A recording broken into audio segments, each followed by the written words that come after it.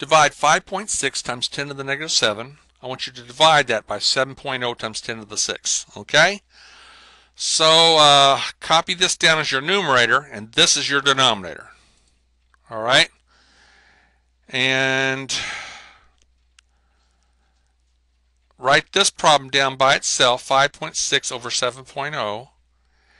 And then we'll have this part of the problem.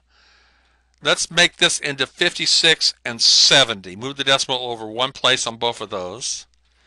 And what's negative 7 and negative 6? This goes up to the top as a minus 6.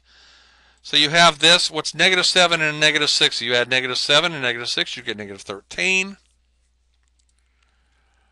All right, so I have to take 56 and divide it by 70. Move your decimal straight up here. This goes 8 times 70 is 560. So this is going to be 0.8. Okay. Now, this is not scientific notation because 0.8 is a small number. Too small. It's got to be at least 1. Okay. In other words, this is 80 cents. To be scientific notation, I need at least $1 and less than $10. 80 cents is too little. Okay. The decimal has to go over one place to have 8. Okay, 8 is in between 1 and 10, isn't it?